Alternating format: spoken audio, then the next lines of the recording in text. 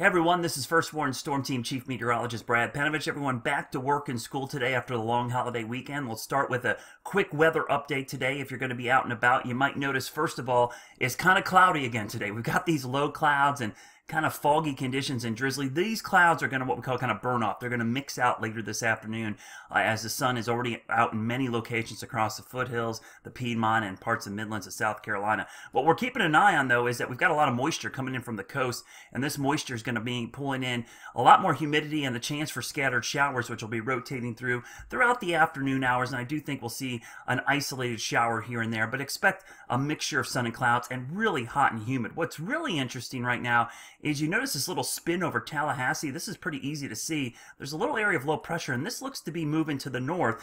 And this little weak spin might actually help bring us some showers maybe tomorrow into Thursday. Let me show you what that looks like on the model data. Watch down here over the Florida Panhandle. This is the NAM4 model, we call it.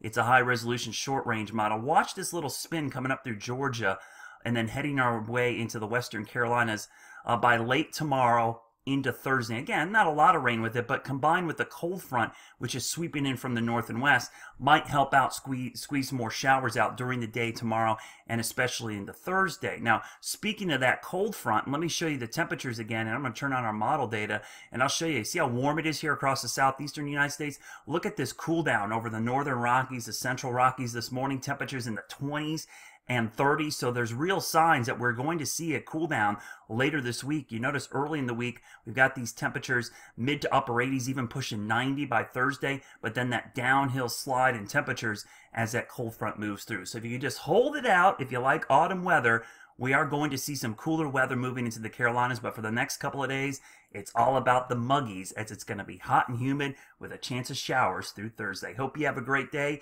And of course, I'm off today, so you won't see me at 4, 5, and 6, but make sure you follow me on Facebook and Twitter. I'll keep you updated throughout the afternoon and 24/7 online at WCNC.com. Have a great Tuesday.